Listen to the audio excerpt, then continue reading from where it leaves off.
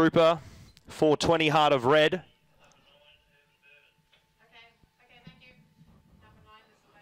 Number 9, Late Scratching, Urban Bourbon. All clear, field of 8 for the last. They're set, they're away.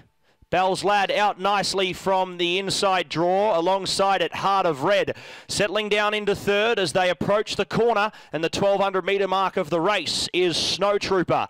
2 lengths to Dune Buggy, who's settled midfield a bit further up than usual, and coming around it now is Rembrandt. Further back in the field is Hillbilly Rich. Next in the field, 3 lengths back to Pericini, and Lady Fromily is last. Well, ladies and gentlemen, they're spread over about 20 lengths as they get to the 900. They scatter the galahs, and it's Bell's Lad out in front.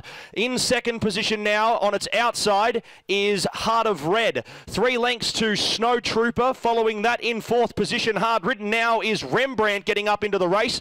Next to being scrubbed along in fifth position is Hillbilly Rich trying to make up the deficit. Following them was Dune Buggy, Pericini, and Lady Fromily is well back with plenty to do as they hit the 400 metre mark of the Anniversary Cup, the feature race of the day. It's Bell's Lad out in front. Coming into second, making chase, and chasing down this leader now is Snow Trooper. Can Todd get the double? Here we go. On down the centre of the track now as well is Heart of Red, and also Hillbilly Rich and Dune Buggy. But out in front, going along the paint, is Bell's Lad out in front. Snow Trooper's going to make a dive, and Hillbilly Rich, it's close.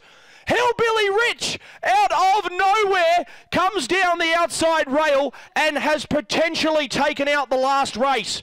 Dom Tourneur has come via the car park, and he has got this thing home in the last. It's Hillbilly Rich that's going to get the money here in the last, and that gets it over Snow Trooper and Dune Buggy, who came home strong as well.